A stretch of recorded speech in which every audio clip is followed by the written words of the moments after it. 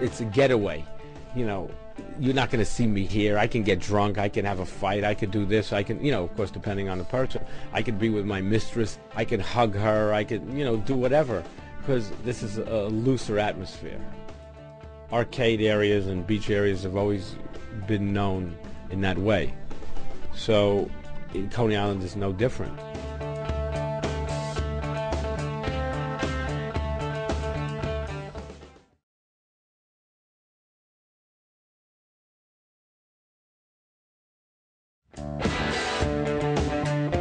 A little gentleman standing under a dragon. That picture I took the first day I ever went to Coney Island. I found him quite interesting because, first of all, he was very short. Secondly, he was wearing a suit and a hat. And I started to talk to him. And he told me his name was Little Louie. And he was going to the dentist that day to get his teeth fixed.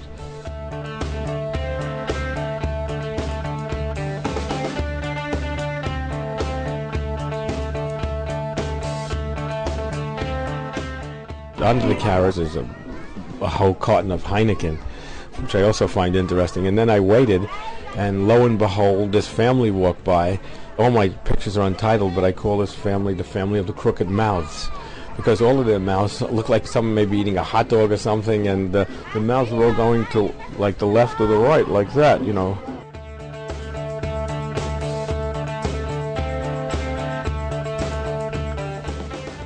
Photographs that have words in it, if you don't understand English, become meaningless. But fortunately, whenever I lecture, people always laugh at this picture because, like myself, I can never figure out if she's in the beauty phase or the beast phase here, because the lady's going behind like to untie her apron, so it gives the viewer the possibility of thinking that she's, you know, transforming herself from one thing to the other.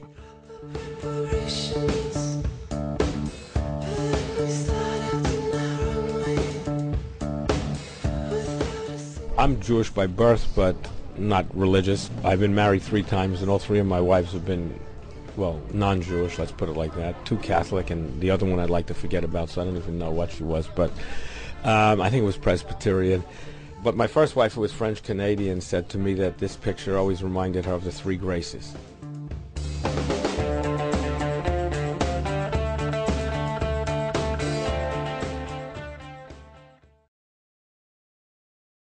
This gentleman was holding an inflatable plane and posing for me in the arcade area in between the, I think it's Surf Avenue, the big avenue where Nathan's is, and the boardwalk. I asked him if he'd mind, and holding a valise, I asked him if he'd mind coming off the beach so I can take a portrait of him. And what I love is, if you see his shoes almost look like shoes that are made for a clown. What makes the picture, there's a gentleman in the back with his hands up like this. It almost looks like that Christ figure that's outside in Brazil, in Rio de Janeiro. Okay, on the mountain. I've never been. I've just seen photographs of it. And you have 2 old ladies. One's wearing these sexy, I guess, sunglasses, and they're talking to each other. And one lady's holding a Pan Am bag. And this is the first picture that I ever took that I thought was good. So it's an important picture to me. And interestingly, there's a guy who you can just barely see his arm, and he wanted to get in a fight with me because I was taking his picture, which he's not even in the picture. So I said to him, "Is your father a glazier?" You know, because you can't see through this lady. I mean, she's not thin. I hope the viewer looks at my pictures and makes up little stories about what he sees in the frame. And in this, there's one gentleman, looks like a younger boy, in a bathing suit, and he's closer to the camera, and his head is bent down a little bit. And then there's another gentleman with his hands, and he looks like he's going to the guillotine or something, like he's just had a death sentence.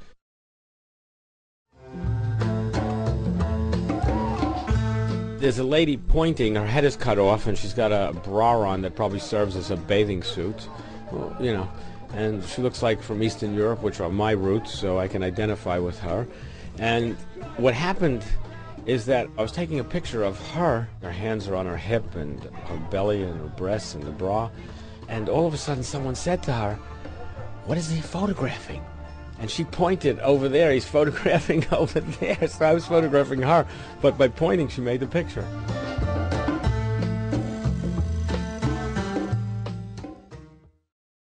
This I call a bra strap. I like flat direct sunlight, as the sun is going down before it gets too weak. And she's leaving the beach, and her bra strap is hanging out from under a floral patterned shirt and on her arm.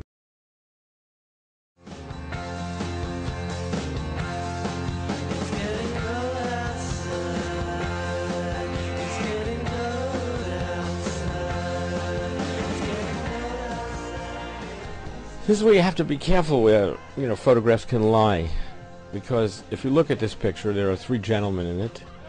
One is wearing a winter coat, and the other 2 are sitting there in bathing suits. One has a cigar, while one is exercising. In actuality, the only normal one is the guy with the coat, because this is the Coney Island Polar Bear Club. So they're out in the middle of the winter freezing there, what's off, and the guy in the coat's looking at him saying, "Well, you gotta be crazy, man. Maybe sunny, but the temperature's probably about 20 degrees.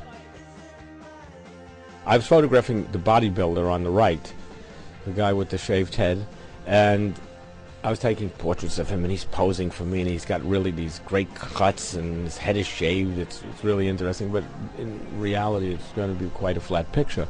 So then, luckily, I saw an old man taking off his shirt. It was quite bony and thin and old and a little bit decrepit, I would say. And I said to the bodybuilder, "Would you mind posing next to him?" And he went over there and he did it.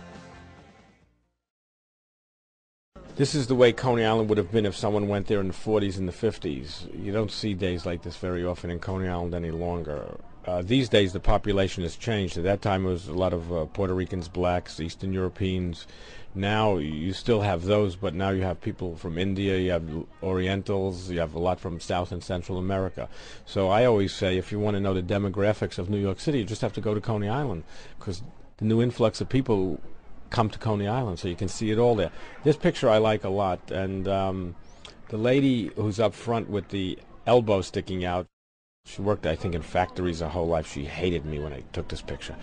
She wasn't a very nice person. She was quite bitter, because I think life passed her by. Here's a lady who has a reflector on her quite large breasts, and the only thing I really remember is she was telling stories. This is why I wish I had the recorder, because she was telling stories about, I don't know, it was weird. I'm not even going to say what it was, but it was quite risque, her stories, okay? And I was laughing hysterically because she didn't know me at all. She was talking to a friend. And she knew I was there, because for this picture I used a 24mm lens, so I was on my knees, because she's sitting on a chair or sitting on the beach and taking the picture. Dwayne Hanson's sculpture, I call it. Because of the wall in the background, these 2 people look like they could be a sculpture. They may not even be alive. It's totally barren of life. The gentleman in the front here lying down looks like a beached whale. What I like about it is he has a bag that's on the beach next to him, and it says Bohack. And I don't know if Bohack is still in existence, but in the 70s, Bohack was a very large supermarket chain. So I always say he never leaves home without his bag of groceries. I have fun with these pictures. It actually takes me back to my youth.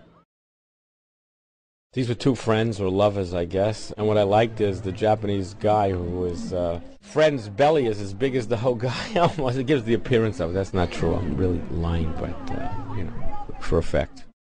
It's quite a surreal picture for me, because it's a very, very simple picture. But what I like about it, he's on the beach alone at the jetty here, and he's got one leg up, and he's exercising. So anywhere you can have your own personal exercise class, or do what you have to do.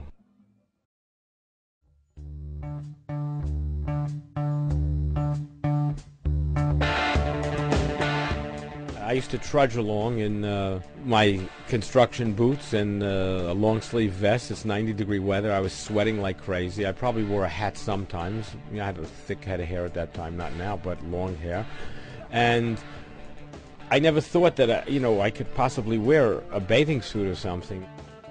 All I had was 2 camera bodies, which one was in my hand and the other was around my neck. And I had a light meter and about 10 rolls of film, because I used to shoot more film than I do now.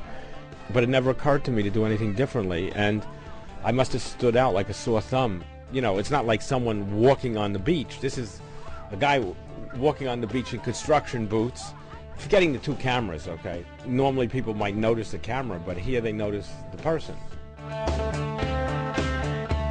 I I have a tendency to get along very well with these kind of people, okay? No problem. I can get along with anybody if I want to, okay? I generally don't want to, okay? But if it's for photography, I could do it. And I know my personality is strong, and I know I can generally wheedle my way around the people in the situation. But I feel it, I want to do it because I enjoy these people, because it's not only a visual thing. My father was a character. So I guess I always like characters.